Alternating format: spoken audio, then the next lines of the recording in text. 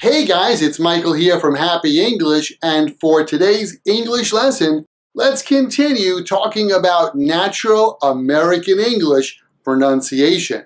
For today's lesson, we're going to practice do you.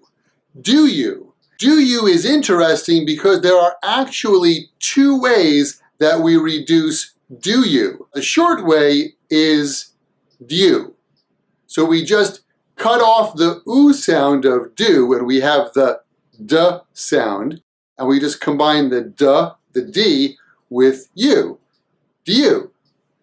Do you? Do you like pizza? Do you like pizza? Do you like baseball? Do you like jazz? Do you? Do you? Do you like pizza? Do you like pizza? Do you like pizza? Do you like baseball? Hey, do you like baseball? Do you like baseball? Do you like jazz? Do you like jazz? Do you like jazz? Do you know where the station is? Do you know where the station is? Do you know what it is? Do you know what it is? Do you know what? Do you know what? Do you know what I mean? Well, do you know what I mean? Do you know what I mean? Do you know what I mean? Do you know what I mean? Do you have any pets? Do you have a dog? Do you have a cat? Do you have a hamster? Do you have a goldfish? Do you know what I mean? Do you know what I mean? Do you like pizza? Do you? Do you? So sometimes we put the D sound and the Y sound together, and it actually sounds more like a J sound. Instead of saying, do you like pizza, or do you like pizza, it sounds more like this.